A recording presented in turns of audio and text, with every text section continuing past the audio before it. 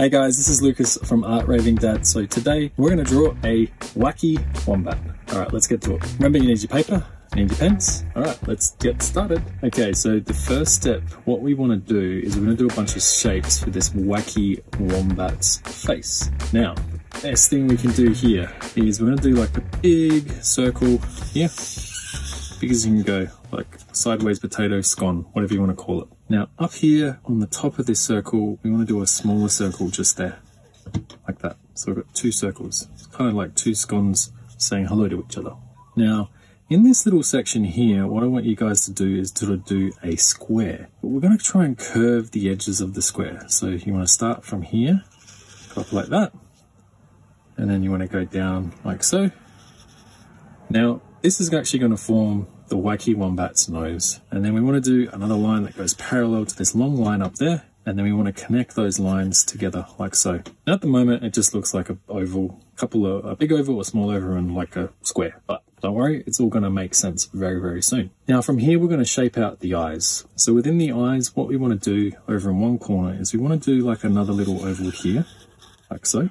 And we want to do the exact same thing within this eye here. Try not to touch the outer edges of that bigger circle there. So at the top of these eyes, we want to do like the highlight, which we normally do. So one like so, like that, and another one like that. Now, like we normally do in Art Raving Dad, you just want to colour in the bottom parts of the eyes. So as you can see, this forms the wombat's highlights in the eyes. Now from here, we're going to do the wombat's ear, which is going to come up to here.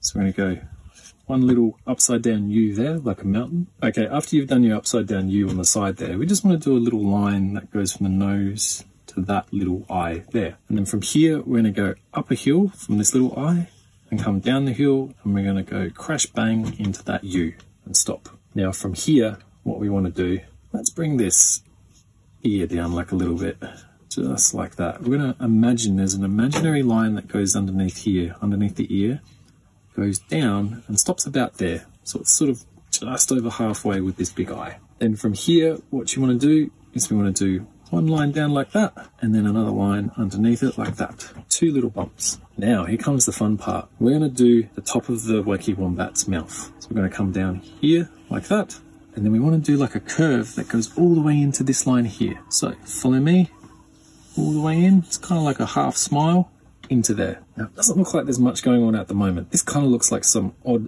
alien creature, but don't worry, we're going to get there. The next step is we want to do a line that goes down here, sort of like so. And you can imagine this is the Wacky Wombat's mouth taking shape. Now from here, you want to do a line up the way. And it sort of wants to be in line the middle of this eye. And then from here, we're going to do an upside down C or a U like that. Now the next step is we want to do the other ear on this side. So we want to go a U here, or maybe an upside down U. Okay, that's looking good. And from here, let's fill out the wombat's teeth. So we're going to do one line up and one line across like that.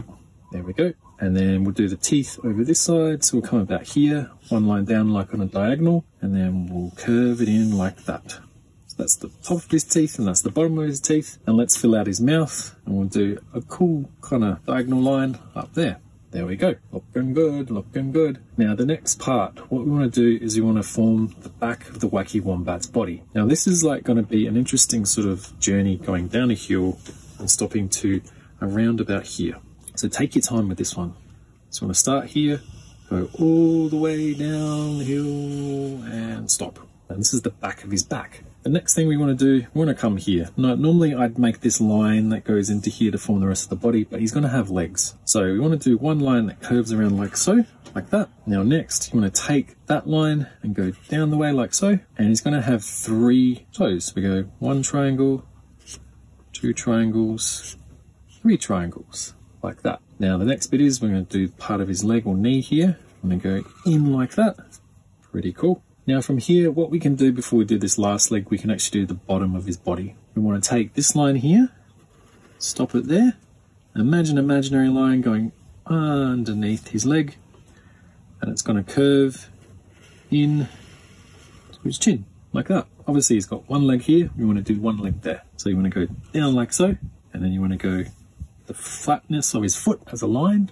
And you go one triangle, kind of another half triangle, and then, well, we can call these V's actually, if you want to call it V's instead, like that, and then in like so. And there we go.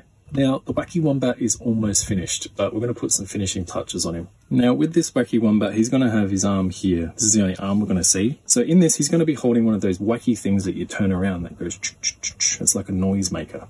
So the first thing you want to do is we want to take a big line that goes down like so, like that. And then we want to come out a little bit and do like a line like that, like a bracket, I guess you could say. Now from here, you want to do a bit of a C, like that. Now from there, you want to do a line that goes in and around like that. Kind of looks like an ear, but it's not an ear, it's his arm. And then we want to go up and around like that. Okay, and then here, we want to do like a backward C, like so. So that's basically the most of his arm there. Now under here, we want to do the bottom of the noisemaker. It's kind of like a backward D, I guess you could say. And then from here, imaginary line going underneath, one line there, imaginary line, one line there. So obviously you can see now he's holding something. We've got the illusion that he's holding something. Now from here, what you want to do is you want to do a line there and go down like that, a line like that. So it's kind of like a backward C.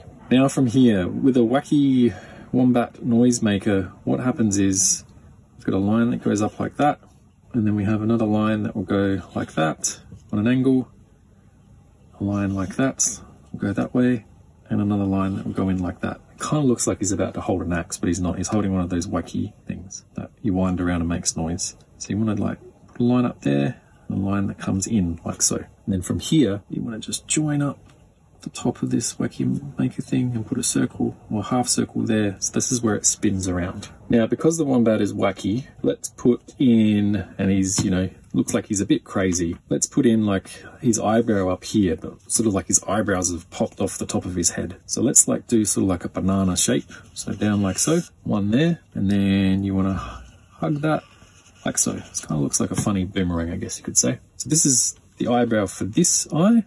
And then on this side, we want to do maybe a straight line like that for the other eyebrow, come up on both sides, and then connect to the top. You know, he's so wacky and crazy that his eyebrows have come off of his eyes. How cool is that? Now from there, what we want to do, we want to add maybe some droplets near the mouth of the Wacky Wombat. When he's talking, he's like spitting some water out. So we want to do one curve up like that.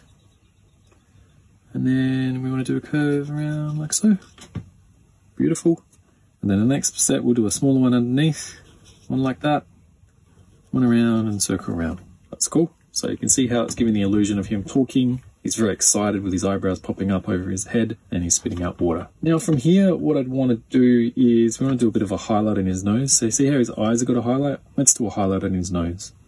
Let's do one there, another line there, bend it in like so, and we'll bend it in like that. So when it comes to colouring in, we're just going to colour in this part, so with a dark colour and leave that white, not make it look like a highlight. Now, from here, what we can do, because there's a lot of room here, let's write Wacky Wombat's name. So we're going to do W, and an A, and a C, and a K, and a Y. For Wacky, so we're going to do another W, an O, we'll do an M for Mary, B for Batman, A for Apple, and a T for Terrific. And there we go. We've done our Wacky Wombat. How cool is that, guys? I hope you've enjoyed that. So the next step, obviously, with Art Raving Dad is we're going to colour in. We'll speed this up. We'll come back afterwards and we'll talk about what we did with the colouring in. All right, see you on the other side, guys.